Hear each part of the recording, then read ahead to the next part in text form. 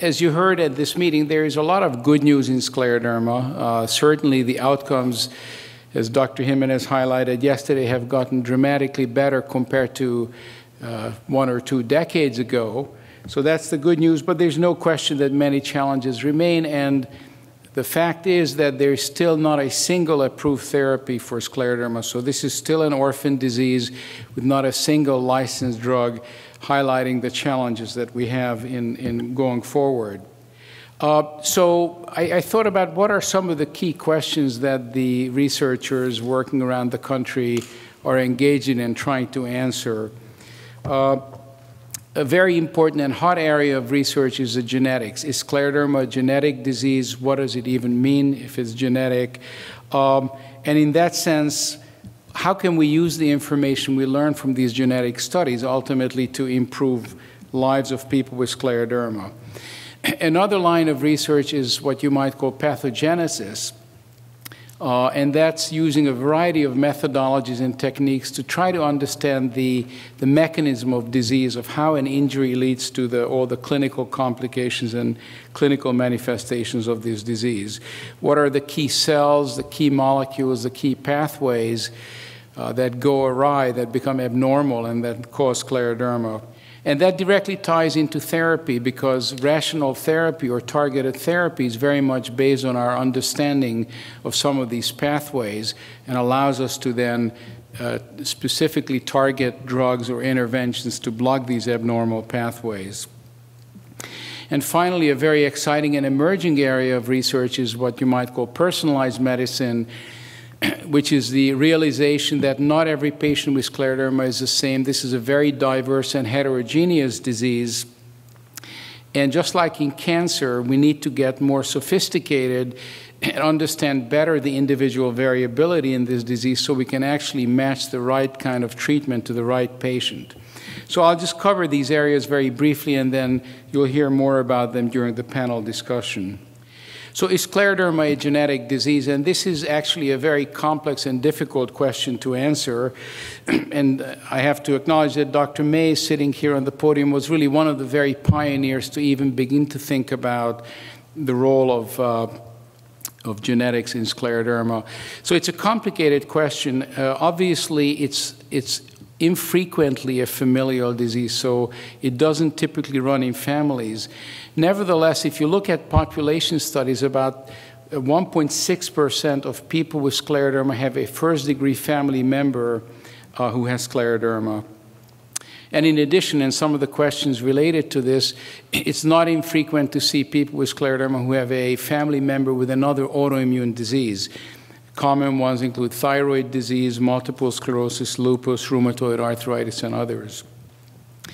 The other interesting line of research is looking at twins. And Dr. Carol Fagali, who got an award last night, really did some pioneering studies looking at a large number of twins to see if the other member of the twin pair had scleroderma or not. And what her results showed is that about 4.6% of twins had a fellow twin who had scleroderma. The other 95% did not. And you can interpret that both ways. You can interpret that to say that that strongly points to a genetic tendency. But you could also argue that, well, because 95% of the twins with identical genetic background don't have scleroderma, it points to an environmental role. To look at this in another way, this is just a table showing the relative risk of developing scleroderma. So in the general population, it's about 1 in 5,000. It's a very rare condition. But if you have a first-degree relative, your relative risk goes way up. And if you have an identical twin, the risk goes even higher.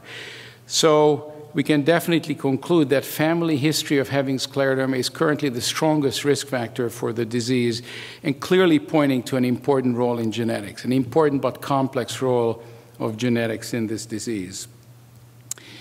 So how do we go about trying to understand the genetics and finding what are the genes that may be involved and that may be abnormal or cause susceptibility to this disease?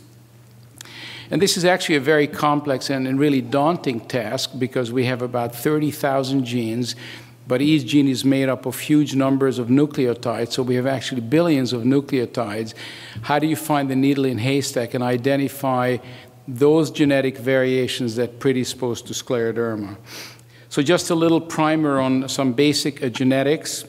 The human population is highly variable in terms of our genetic makeup. And the genetic code is the DNA, which is shown here as these long sequences of nucleotides, which are letters that really encode the genetic information. And what this diagram shows is that, in fact, there's obviously variability in the population. Some people have blue eyes, some people have green eyes, height, hair color, and so on. And these variations are genetically encoded, and they are really related to these variations in single nucleotides. So in this case, this letter changes to a different letter and causes a polymorphism. And we call these single nucleotide polymorphism because it's just one nucleotide change. And there's a huge number of these in the human genome. So the challenge of genetic research is to identify those nucleotide changes that are normal variants versus those that are actually predisposing to disease in large numbers of individuals. There are two general strategies to do this. One is the so-called candidate gene approach, where you have a gene that you think would be abnormal, and you carefully study that in a lot of healthy people and people with scleroderma. The more popular and probably more robust way now is to do this on a very large scale in an unbiased manner, where you look at essentially every genetic variant across the genome, and there's hundreds of thousands of these, and try to identify which ones are more common in patients compared to people without the disease.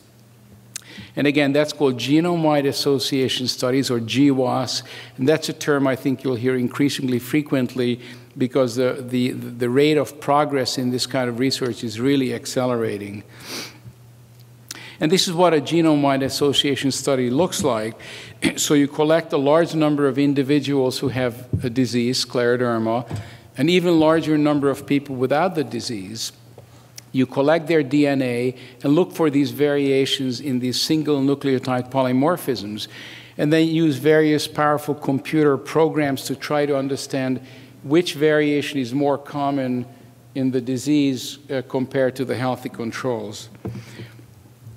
So Dr. Mays led a seminal study a number of years ago, an international collaboration, and this just shows how many people were involved. This is a paper that was published and has something like 40 authors, just to show you how extensive and what a large scope this kind of research can be. But in this study, they examined 2,346 patients with scleroderma and an even larger number of individuals without scleroderma. All of these people gave their DNA, and then this DNA was examined across the board to look for about 500,000 genetic variants. So a very, very large and complex and extensive study. And what the results showed in this case, and this is a so-called Manhattan plot, this is how often genetic variations are presented. What the study showed is that there was 5 genes, and these are indicated by these red arrows, or genetic loci, or genetic variants, that seem to be much more common in people with scleroderma compared to healthy individuals, or people without scleroderma.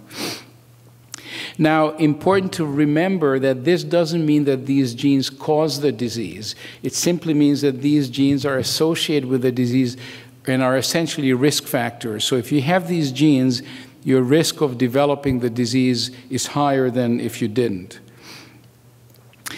So there are a lot of these studies going on, and actually a ton of data is being generated. And I think a very reasonable question is, how do we use this data, and how does this ultimately actually contribute to better outcome with people with scleroderma? And what the popular press most commonly talks about is simple genetic tests to determine whether you have scleroderma or whether you're going to get scleroderma or not. And this is probably less likely to be successful and is really impractical for any complex disease that has many, many genes that predispose to it.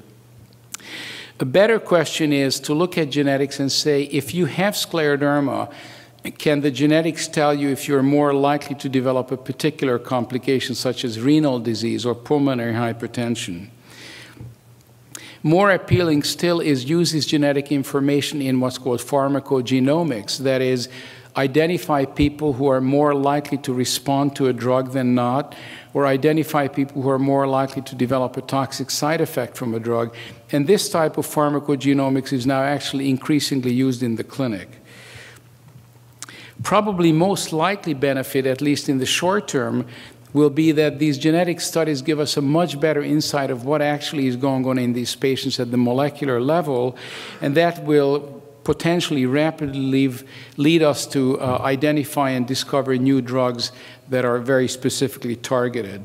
So there is this kind of evolution of utility of this genetic information, but there's no doubt that this information is going to fundamentally change the way we think about these diseases. So where do we stand in terms of understanding the disease based on the genetic and other kind of information? We know that there is definitely a genetic risk, but that's clearly not causal for the disease. It just puts you at a higher risk. And what must be fundamentally important is environmental exposures. And this could take a variety of forms, including diet, drugs, air pollution, occupational exposure, and something we hear more and more about is the microbiome, that is the 1 trillion microorganisms that live in our bodies that have a powerful influence on how your health evolves. And the interaction of genetics and environmental exposures then leads to what really is the causative agent, which is the activation of cells throughout the body, particularly in the skin and the lung, fibroblasts. These cells become activated, make too much collagen, and that causes dysfunction of organs like the skin and the lungs and the heart, and ultimately causes a lot of the complications of the disease. And we now have actually reasonable therapies to target these pathways. And I just listed 2 of them here, the autologous hematopoietic stem cell therapy that I'll talk about very briefly, and CellCept. And these are just 2 of the currently investigational but widely used interventional approaches that seem to have beneficial effects in downregulating this fibroblast activation. So just a word about stem cell therapy. The formal name is high-dose immunosuppression with hematopoietic stem cell therapy. And in this procedure, blood is drawn from the patient and taken out, stored. Then the patient undergoes intensive immunosuppressive therapy to essentially paralyze the immune system, and then their own blood cells are given back, or stem cells, to reconstitute the immune system. And there's, in fact, quite a bit of data that in some individuals this approach can be quite effective. On the left is a recently published study from Northwestern, Dr. Richard Bird's study, a small study with 10 patients treated with this intervention. And you can see that in these patients over a period of 1 to 2 years, there was a nice decline in the amount of skin affected, and maybe even more importantly, there was a stabilization on lung function, even an improvement in some patients.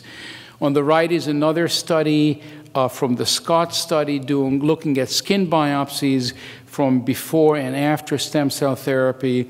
And in this individual, you can see that the thickness of the dermis and the sclerosis in the skin gets looser, presumably as a response to the therapy, and the skin gets better. And so this is an area of great interest, and there's a number of studies now ongoing. This is just 2 of them listed. There's others ongoing. These are large, multi-center, randomized studies, the appropriate way to look at these clinical outcomes. Some of these are already terminated, others are just taking off. That will hopefully give us a much better idea of, are these treatments effective, what are the downsides and risk and benefit, and most importantly, who may be the ideal patients that might best benefit from this type of intervention. Now, one of the major advances over the last decade has been identifying a number of molecules from these basic research laboratories that seem to be very important in scleroderma, and I listed some of them here. So things like interleukin-6 or TGF-beta or Wnt are all molecules that seem to be abnormally regulated and maybe cause or drive the disease. There are also certain cell types like myofibroblast and B cells that seem to be important. And all of these insights are very valuable because they've led to the development of novel therapies that specifically target each of these molecules. This is just a table showing some of the current ongoing clinical trials that are specifically targeting these molecules. There's a study with rituximab, for example, that targets B cells. There are other studies listed here that are either currently ongoing randomized clinical trials or observational clinical trials. Others are still in the pipeline where investigators are still trying to decide which would be the best method to target a particular molecule. So there's a great deal of activity. In fact, if you look on clinicaltrials.gov, which is the NIH-maintained website of all clinical studies, I think there's over 100 studies ongoing looking at various treatments in scleroderma. So in the last few minutes, let me just briefly talk about the concept of personalized medicine and how that might be applicable to scleroderma and move the field forward. And this is based on the idea that perhaps one of the reasons why many drugs fail, both in the clinical practice and in clinical trials, is that we tend to lump all kinds of patients together. And we now know very well from many diseases that if you look at any given diagnosis, there's a very heterogeneous group of patients lumped into that group. So here, patients, let's say people with scleroderma, but in fact, if you look carefully, these individuals are very different. They have different types of scleroderma, different stages of scleroderma, different autoantibodies, and until and unless we start parsing these differences out, we're not going to make much progress even with the existing therapies. So if you treat this group together with a single prescription, a single drug, there are a variety of outcomes that you can experience. You can have drugs that are toxic but help some people. You can have drugs that are toxic, have many side effects, and don't help anybody. You can have drugs that are toxic and no benefit, or you can have drugs that are, the ideal scenario, well tolerated and help most of the patients. And we need to understand better how we can separate out these patients a priori. So the goal of personalized medicine is understanding that every patient with a disease like scleroderma is different. There are variable rates of disease progression, different kinds of complications, and obviously very different outcomes. And consequently, not everybody will respond the same way to the same kind of therapy. And this probably explains, to some extent, many of the disappointing results from clinical trials to date. So the challenge is really to be able to predict which patient would respond best to which drug. The best example I can show you for this is from the cancer field. And this is a picture from somebody with melanoma, very deadly skin cancer. And it was discovered a number of years ago that about half the patients with melanoma have a mutation in a gene called RAF, BRAF. And there's a drug that very specifically targets this mutation. And if you treat patients who have the mutation with this drug, they have a remarkable response. So this is a PET scan, and here's an individual with widespread metastatic disease at study entry, and within 2 weeks, with this drug, essentially all the metastatic disease has melted away. Now, if you treated a patient who didn't have this mutation, though, you probably wouldn't see any response. So this is a great example of personalized medicine, and in the cancer field, this is rapidly becoming the current clinical practice. So the challenge in all of these complex diseases is to find this sweet spot, to find those patients where the drug will have no toxic effect and will have beneficial effect. And I just want to share with you one study from our group in collaboration with a group at Dartmouth that we completed recently. A very small pilot study, but that suggests the feasibility of this approach. So in this pilot study, led by Monique Hinchcliffe in our group, 7 patients with early scleroderma were enrolled. All of these patients had a skin biopsy before entry and then were treated for up to a year or so with CellCept, a very standard therapy. And then we did a skin biopsy after and correlated changes in gene expression to the clinical outcomes. The approach is actually shown here. We do a skin biopsy, and the skin is then taken, the RNA is processed, and submitted to this large-scale genome-wide expression profiling using these microchip arrays. These are arrays that can measure simultaneously 40,000 different mRNAs in a single experiment, so it generates a huge amount of data. And the results you get look something like this. It's a very complicated panel. But just remember that each vertical column represents an individual patient, and each horizontal horizontal row across represents a single gene. The green represents genes that are present at low levels, and the red represents genes that are present at high levels. And first of all, you can immediately see that it's very variable. Different patients have very different patterns of gene expression. But what was very interesting is when we looked at the responders, so people who got better on the treatment versus people who didn't, there was a definite clustering in the sense that all the patients who got better were in this particular group of biopsies, and all the patients who did not get better were in other groups, indicating that the gene expression profile before treatment can potentially predict which patients will respond to this particular drug. Now, it may be different for every drug, but this is just a pilot demonstration. So what we concluded is that these skin biopsies reveal and reflect the heterogeneity of disease that we talked about, where every patient is a little bit different, and more importantly, that potentially we can predict which patient may respond to which therapy. Now, the caveat is this is a very, very small study with just a single drug, and one of the critical goals now is to do similar studies, much larger groups of patients, and compare many different kind of drugs so that ultimately we can really have personalized medicine. So just to bring this to a close, scleroderma is a very complex and heterogeneous disease, and it's very, very important for us to keep in mind that patients are very variable in their genetic makeup, in the clinical manifestations in the disease, in the rate of progression of the disease. And so we really need to start thinking more sophisticated about not just how we treat patients, but also even how we design clinical trials, realizing that some drugs will work for some individuals and will not work for others, very much like they do in the cancer field.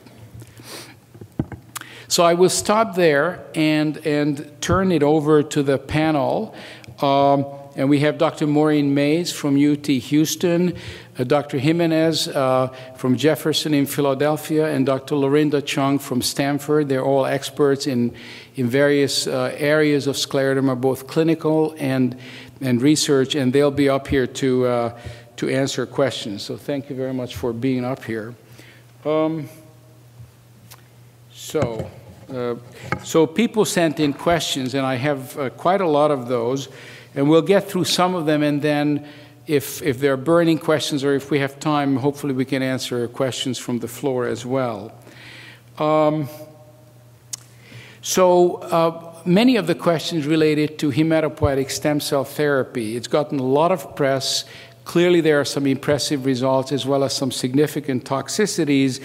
And several of the questions wondered about where we stand with this therapy, what is the current data show, what are the next steps in terms of the research aspects. So Dr. Mays, could you take this on? Speak a little bit about where we are with the stem cell therapies. There are two large multi-center trials, one in Europe called ASTIS, one in the US called SCOT. The ASTIS trial has been completed, and the data have been analyzed, and it looks like people who have undergone the high-dose chemotherapy and autologous stem cells, so their own stem cells placed back, that those people did very well compared to the people who had sort of standard therapy of lower dose immunosuppression with cyclophosphamide or Cytoxan. The SCOT trial that was done here in the US is still following patients who, to the endpoint of about 4 or 5 years after they initiated therapy. So we don't have the results of our study, of the SCOT study, but we do have ASTIS, and it looks very good. The issue is that there is a mortality rate associated with this very aggressive therapy. The high-dose chemotherapy is what you expect and what you all know about people who have undergone chemotherapy for cancer. Your immune system is wiped out for a period of time before the new cells grow. The red cells, the white cells, the platelets, everything is gone. And people, it's a very large stress on the body. There is about a 10% mortality rate associated with the actual procedure. And so anyone who is thinking about undergoing this treatment, you really have to think very closely, very clearly, and for a long period of time, and discuss it with your family, because it's not something that you just decide, well, today I'm going to get it. There are fairly, there's the mortality associated with it, and then people are sick and weak for several months following it, so you don't bounce back all that quickly. It should be reserved for people who have very severe disease and whose risk for dying from the disease is higher than the risk of dying from the treatment. So I think it's very good. I wish we had safer treatments, but I think for a small group of scleroderma patients, especially early on in the disease, that it can be essentially life-saving. Thanks. There's an interesting question here, and maybe I could ask Lori to address this. Calcinosis has been the most challenging part of my disease. What kind of research is being done, and maybe any comments on how we're treating it, or any promising new ways of treating that? So calcinosis is certainly a problem that a lot of our patients suffer from, and as part of the Scleroderma Clinical Trials Consortium, we've developed a working group to concentrate on research in calcinosis. And so we've done some recent projects, one of which is just to evaluate how prevalent or how common is calcinosis in scleroderma patients. So it affects about 25% of patients. And, you know, typically we used to think that it was those with limited skin involvement, the crust phenomenon, that were really at risk for calcinosis. But diffuse patients can certainly get calcinosis as well, and it's probably more associated with how long you've had the disease and kind of a source of disease damage. Other studies have also shown that there's an association with digital ulcers, so there's a thought that maybe it's the underlying blood vessel problem that could be contributing to causing calcinosis. So we're also currently right now developing X-ray scoring systems to be able to evaluate calcinosis in clinical trials for scleroderma. Unfortunately, there aren't very many agents currently available that we think are very effective for calcinosis. Calcium channel blockers certainly have been used. Medications that we use to treat osteoporosis or osteopenia, like alendronate, have shown some benefit in a few patients on case reports, but not any large studies have been done. Another medicine, probenecid, has also been used. It's actually a gout medicine, but it's been shown to be helpful in a small sample of patients with calcinosis. Minocycline is a drug that a lot of scleroderma patients actually go on as a disease-modifying drug, which we've used in both scleroderma and dermatomyositis patients with calcinosis that has that kind of red rim around it, so we think that there might be some inflammation surrounding it. And we've actually had some benefit in our patients with minocycline. So, like I said, currently there aren't any approved therapies that are really shown to be effective for calcinosis, but there is a lot of ongoing research. And Ariane Herrick in the UK in particular is looking at kind of what chemicals are involved in the actual calcium deposits, and hopefully that will help us understand better what causes it and then find targets that can actually treat them. Okay, here's a question. My 31-year-old son has severe morphea, labeled pansclerotic morphea, and it's maybe related to inflammation. My question is, what is the research in regard to inflammation in scleroderma? Is there anything new in treatment and research? Sergio, do you want to take a crack at that? Yeah, I think this is a very important question because it puts in focus the crucial role of inflammation and the development of fibrotic reactions. Pansclerotic morphia is one of these fibrotic reactions, mimics scleroderma, but it's different. So there are two different groups. Pansclerotic morphia belongs to one of the other groups that's not systemic sclerosis. But in all these conditions, as Dr. Varga mentioned, there's an incredible role for an inflammatory process that occurs in the affected tissues. Inflammatory cells can be of different kinds, and we don't really understand exactly what's happening, but these inflammatory cells become activated. Once they become activated, we don't know if it's external stimuli, some environmental agents, and obviously the genetic component has to be there. But once these inflammatory cells become activated, they start to produce all kinds of chemicals. Those chemicals, called growth factors, other kinds of proteins, they go to the target cells and produce changes on the target cells that develop the clinical picture. The most important target cells are the fibroblasts, which become transformed into a myofibroblast. And this myofibroblast is a cell that produces huge amounts of fibrous tissue, collagens, and other molecules, which ends up causing the scarring in the skin, sclerosis of internal organs, fibrosis in the lungs, and all that. So understanding this inflammatory process is crucial to develop effective therapeutic agents. Unfortunately, it's a very complex process. There is a lot of effort. There has been really remarkable progress recently with identification of some of those proteins that Dr. Varga mentioned on his slide. And I hope that in the future, some of this can actually be converted into potential therapeutic agents. And I think there's enough work now being focused on trying to block this important step, which is triggering the fibrotic reaction through inflammatory cells. And I think there's a lot of potential, and I'm almost positive that certain effective therapeutic agents may be derived from this problem. Mm-hmm. Here's a very interesting question. Is research devoted to drug treatment only, or is there any ongoing research on what might cause the disease? Has anyone researched how nutrition can affect scleroderma? So I think part of the question is, you know, we talked about the genetic susceptibility, but clearly environmental exposures are important. So Maureen, can you take a crack at that?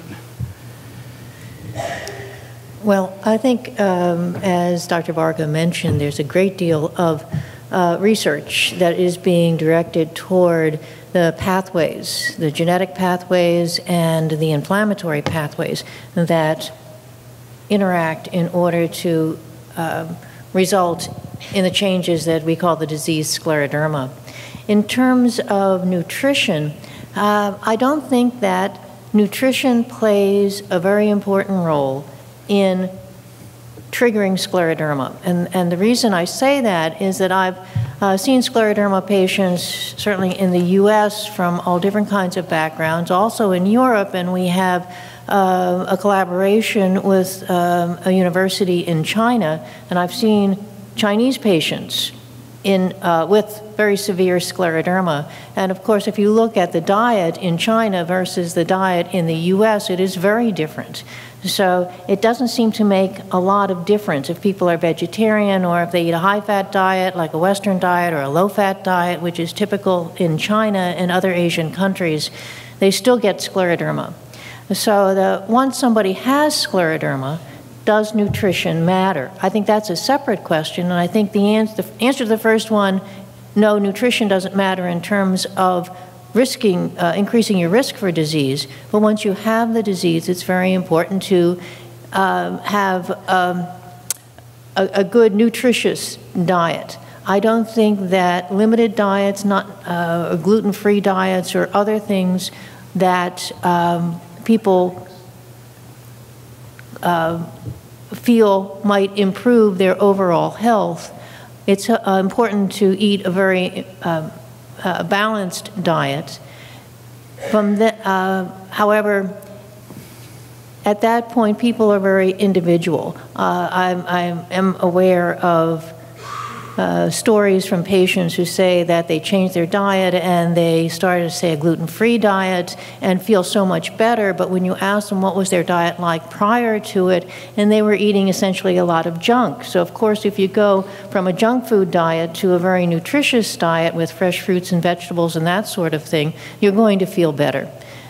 If people have difficulty swallowing or digesting food, as many scleroderma patients do, you have to modify your diet in order to accommodate those things. At that point, it might be difficult to really get the nutrition that you need if you have to eat a very soft diet or avoid certain fruits and vegetables. It's a challenge to have a good, nutritious diet, but I don't think in terms of causing the disease, it really is associated. Okay.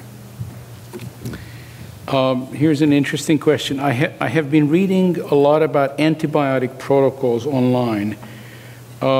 This form of treatment relies on antibiotics to help alleviate symptoms.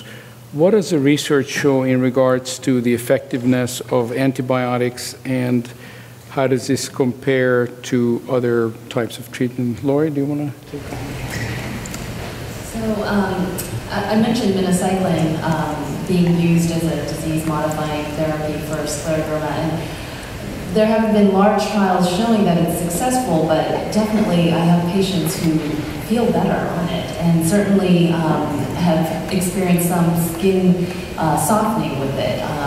We don't have a comparison to patients treated with placebo, so it's hard to say whether they would get better on their own.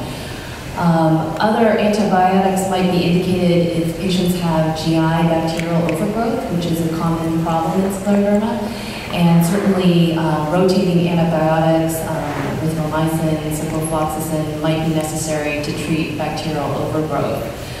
Other than that, I would say that we don't routinely use antibiotics to treat systemic sclerosis, and so there's no real comparison between being on antibiotics compared to any of the more powerful anti-inflammatory medications that we're using. Here's an interesting question. Fecal incontinence is a frustrating thing for anyone to go through, especially at my young age. With the ways that scleroderma affects the bowel, it can be common and embarrassing experience. Is there any research going on that addresses different ways why this comes about and how it might be treated? And I know, Sergio, you've done some research in that area. Maybe you can take this on. Yes, mentioned in the question, fecal incontinence is one of the less known manifestations of systemic sclerosis, scleroderma, but it can have really dramatic damaging effects on the quality of life. It's really a very serious problem, although not many patients are affected, but it's a serious problem because it's an uncontrollable loss of normal functions and can be embarrassing, and particularly can really occur at any time, causing problems with quality of life, with functioning in the job, even at home. So it's a very, very important problem from that viewpoint.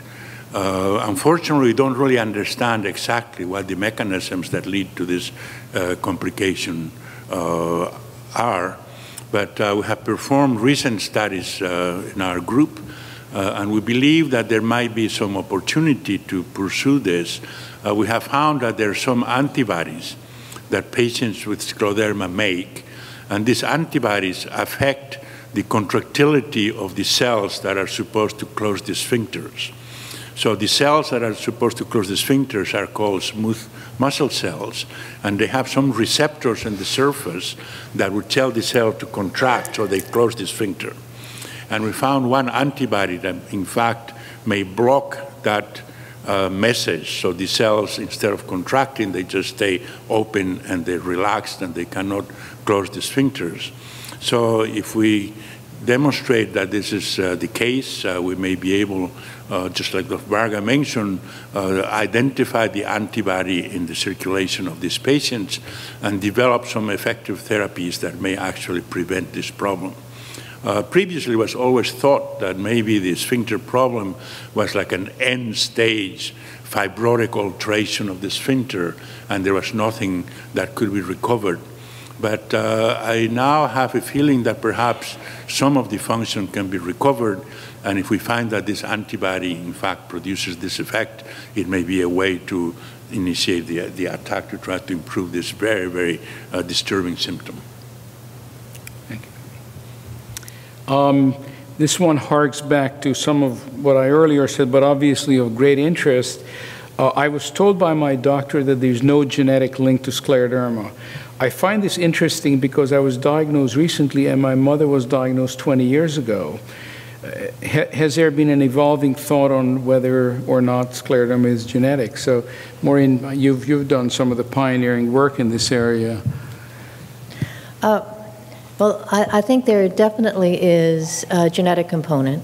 It's not a single gene. It is probably a combination of multiple genes. And not everybody who gets those genes will get scleroderma. It has to be an interaction between the background genetic component and what that trigger in the environment. I also have, when I was at Wayne State in Detroit, there was a family, a young girl in her 20s who developed scleroderma, and then later on, and I don't believe it's the same people who, or the same family that submitted the question, but at a later time, her mother developed scleroderma. And it may not have been 20 years later, but it was several years. And I think it was probably, the way I rationalize that, is that both the mother and the daughter share a lot of their genes, but that the mother, at a later time in her life, ran across the environmental trigger that caused her disease, whereas the daughter experienced that earlier in life. So yes, there is that component, but the risk is low. However, if it happens to you and your family, then it's 100%. So it's, I know, a difficult thing to live with, and many of my patients ask, well, will my children get this? The chances are small, but not zero. So in that regard, and I know we've spoken, I recently saw a gentleman with new onset scleroderma, and he said he has an identical twin who has no scleroderma. We in fact contacted the twin and he's healthy. So how do you explain that? Here are two individuals with 100% genetic identity. They're identical twins. What would be the explanation for that? Well, the explanation would be that, again, that whatever it is in the environment that caused the disease to become expressed, that made those genes become active or perhaps silent in some ways, but the balance has changed in the immune system. That the one twin experienced that it likely, and I believe these individuals are now in their 50s, so it probably was not an environmental exposure that occurred when they were young children, because pretty much kids in a family will share the same infections, the same viruses, the same allergens, the same toxins. Mm-hmm. So they were okay and pretty much identical in terms of their immune system up to the point where they left the home and then started to experience different things in the environment. So the twin A with the disease experience the trigger. Twin B will not if he never has that trigger, and I know it's frustrating for families and difficult for physicians. But people want to know, well, what do I avoid? How do I change things? And if we don't know what that trigger is, there is no way that we can give them any advice. So the challenge really is to try to find the environmental trigger. Yes, in these cases. yes, and I think from a genetic point of view and a gene activity or expression point of view, those types of families are incredibly important for us to study, to see, number one, are they identical? And most people with an identical twin know it because they really, it's more than just the familial features that are similar. You can tell when they're identical, but we can also test that in the lab to make sure that that's the case, and then to look at their genes and to look at their gene expression pattern to see what is different in the affected twin that's from the unaffected twin. Okay. Maybe last question, and then if we have time, we can open it up to the floor. But a very interesting question. When I read about the research being done, it seems like the topics and types of research are very scattered. Is there a centralized group of people that come together to speak about what kind of research should be done? Is there a 10-year plan as to what needs to be explored and focused? So this is very interesting. Maybe, Laura, you could take a stab at it, and I'm sure everyone else would want to comment on that also. Yeah, so definitely the Scleroderma research community works together, and there are several international committees or groups that are working together and trying to determine what research areas we should focus on in the upcoming years. The Scleroderma Clinical Trials Consortium has been in existence for probably 20 years or so, and continues to grow, and we have identified various areas that have not really had much research done, including calcinosis, to concentrate on. So those include the heart, the joints, the muscles. Am I missing any? Calcinosis is the fourth one. And in addition, we recently had a meeting in Italy bringing together multiple investigators throughout the world to again focus on what points we should focus on in terms of upcoming research. GI involvement was another thing that is of great interest, and a lot of research is being done in that area right now. Maureen or Sergio, do you want to comment?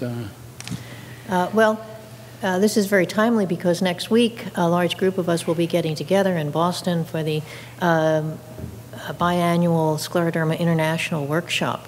This is a very basic science, mechanistic meeting where people will be presenting their work. We've tried to keep it small. The first meeting, I think, was in Chicago in the late 1980s. I think I missed the first one, but I was there at the second one. There were 34 of us. And that was pretty much everybody interested in scleroderma research. Not just the U.S., the world. Yeah. And for next weekend, I think they limited it to 400 individuals, and there are some, there will probably be a little bit more than 400, as some others have sort of squeezed in at the last minute. But it really shows that there is international collaboration, people who are very interested in this disease and who try to get together and in a fairly informal kind of way present their work and get feedback from other people. And even it's very hard to keep up with the literature of what's going on in our field. It's much, it's easier if you go to a 2 or 3 day meeting and find somebody who's doing work very similar to what you're doing, and then go and talk to them and just have this give and take in a more informal way to find out what they're doing, what they think, what the ideas are. And it's just tremendously important in order to really make progress in this disease. Well, perhaps I just should mention briefly that in Europe there's also a very strong collaborative study, the EUSTAR group, the European Scleroderma Consortium, and they're very strong there. In fact, there are many centers in the United States that participate in some of the projects, and that's very consolidated, very strong group, and they're doing quite a bit of both clinical and basic research on the pathogenesis of scleroderma, and I think it's very important to participate on those groups as well. So it sounds like there's quite a lot of integration and coordination of research. Good. I think we still have time, a couple of minutes. If there's any questions from the audience, take advantage of our fantastic panel here. Yes, I see a hand up there. With regards to the bowel incontinence, I'm now on Resolor so that I can have the bowel movements. And when I do, it's called get out of my way. It's still somewhat infrequent. It does not mean that they're loose stools, as they're normal stools. is there anything else that I can do to help with the incontinence if things do finally occur? Well, as I mentioned, it's a tough problem. There are ways to perhaps try to help, at least with the bowel movements, to change the diet. Occasionally, there's bacterial overgrowth that was mentioned already that may accelerate or make this problem a little bit worse. So treatment of bacterial overgrowth sometimes helps. And there are a number of medications that may help trying to control that problem a little bit better. But it is a very difficult situation, and I hope there's some research and some new development to help with that problem. Do you have experience with biofeedback? Is that work, people? We have heard of some patients where biofeedback apparently was effective, but talking to the investigators who actually measure the nerve stimulation to the sphincter and to the smooth muscle, they think that the influence may not be that dramatic. Mm-hmm. I'm just curious, I've read that the Choctaw Native Americans have a high prevalence of scleroderma, and in the research, have they identified any triggers for that particular population? I think Dr. Mays was part of that study, so maybe, Maureen, you could address that, the Choctaw Indians. Yeah, that's a fascinating story, and actually it was the Choctaw and that observation that in this fairly small community of people that there was more scleroderma than would be expected. And the way that happened, I think it's an interesting story. There was a rheumatology fellow in training with Dr. Frank Arnett at the University of Texas in Houston, where I am now, and as part of his payment for medical school, he owed the government some time, and he was assigned to the Indian Health Service and sent to Oklahoma. And because of Dr. Arnett's interest in scleroderma, he had a lot of experience with it, but thought, well, I'm going to go to this small clinic in this remote area, and I'll probably never see scleroderma again. And instead, he saw a fair number of cases, and that led to this study that proved that there was a high prevalence of scleroderma in that group.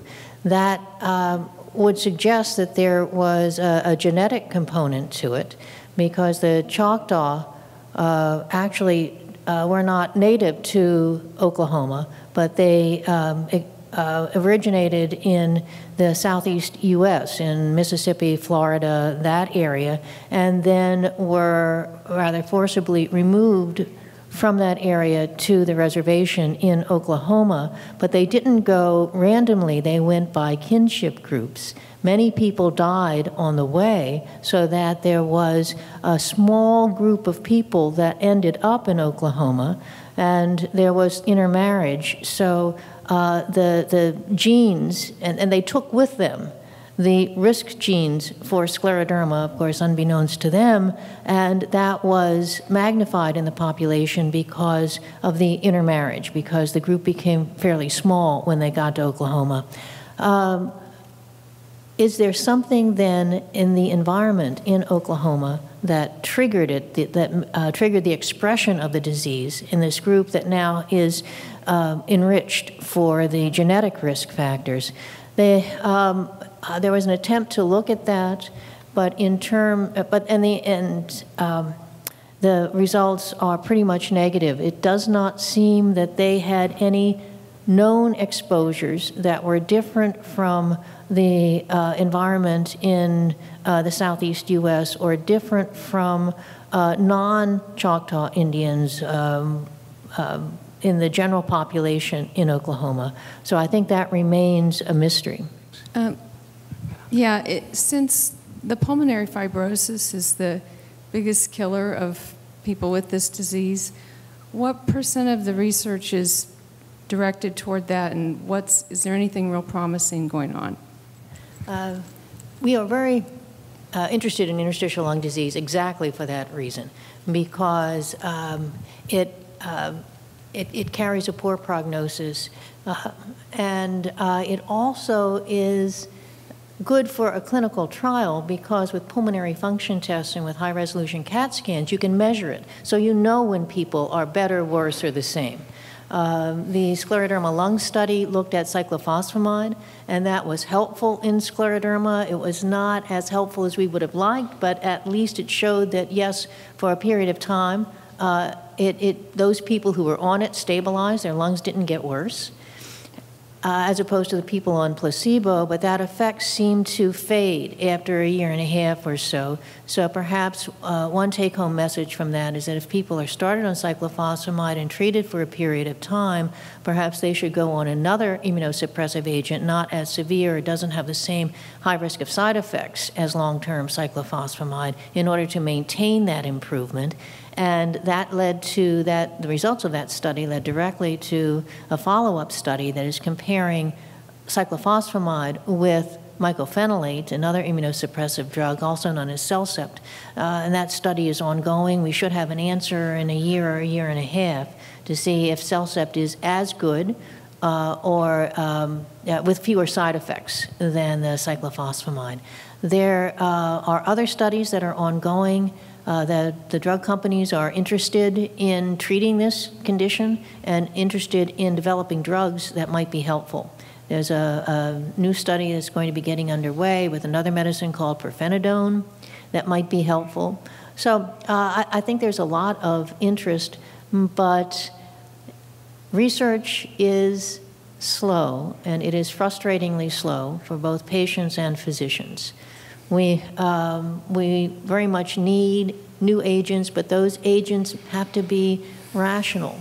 It has to be based on the targets that we've identified genetically and in mechanistic studies, the pathways that lead to fibrosis. Where in that pathway can we block? Can we develop a drug that will block the fibrosis, and we can identify patients early on and give them the drug and prevent a lot of the damage that tends to be irreversible in the lungs.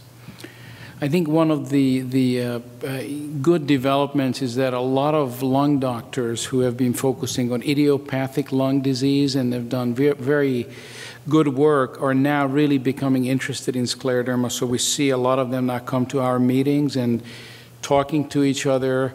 And while there's clearly, scleroderma lung disease is clearly not exactly the same as idiopathic, there's a lot of overlap, and there's this dialogue, and I think we're going to see, a number of studies of drugs that are used in idiopathic pulmonary fibrosis in scleroderma as well. As she mentioned, there's one drug that's actually now approved, the first drug that's approved in Europe, pirfenidone, and we hope to start a smallish clinical trial of that very shortly. So there's still not a great drug, but I think there's a lot of hope on the horizon, a lot of activity there. Yes, my question was, my sister and I are 15 months apart, and we both have scleroderma, and then we met another set of sisters here that are 18 months apart and both have scleroderma. I have applied to numerous studies and only gotten 2 responses. And I understand what you're saying about it. It takes a while and it's a slow process, but how do we let you know that we're completely serious? We'll do anything. I think you have the right person sitting here, and I'm sure you'll be able to talk to her. These studies are actually very, very complicated and very, very expensive, but because, as Dr. Mays pointed out, these are critically important because of the information they may reveal. They need to be done. Yes. Sickle cell as a gene is protective, but also bad. Is there anything about the genes in scleroderma that's good? Yeah. But there's, I'm not really aware of, but there's one gene that, again, Dr. May studied, the macrophage inhibitory factor, MIF, which is very prevalent, and it is prevalent because just like sickle cell disease, it does seem to have some role in malaria. But other than that, I'm not aware of any direct link there. Yeah, well, I think the fact that these gene variants have persisted in the population imply that there are good effects, that there are advantages to having them. But perhaps in what was important 1,000 years ago in terms of survival now becomes a negative factor, because before the era of antibiotics, when most people died of infections and there were a lot of bacterial infections, if you had a very strong and active immune system, that was good for your survival. But now, in our fairly clean Western world, if you have a very active immune system, perhaps that's not so good. Perhaps that predisposes you to autoimmune disease. So yes, I think that's two sides of the same coin, that a gene can be helpful and beneficial in a certain environment, but can be negative in a different kind of environment. Okay, I think we've come to an end. I want to thank the panel for their discussion, and I want to thank the audience for being patient and sitting through this. Thank you.